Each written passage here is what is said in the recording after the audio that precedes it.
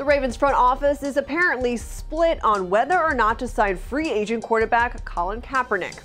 ESPN reports that head coach John Harbaugh and GM Ozzie Newsome support bringing in Kaepernick, but owner Steve Bisciotti remains hesitant. The Ravens had a chance to bring in the QB last week when Joe Flacco went down with a minor back injury, but instead opted for Arena League QB David Olson.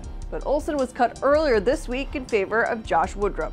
Bisciotti admitted that fan and sponsor reaction are a factor in signing Kaepernick, who has said he will drop his national anthem protest if he finds a team to play for this season.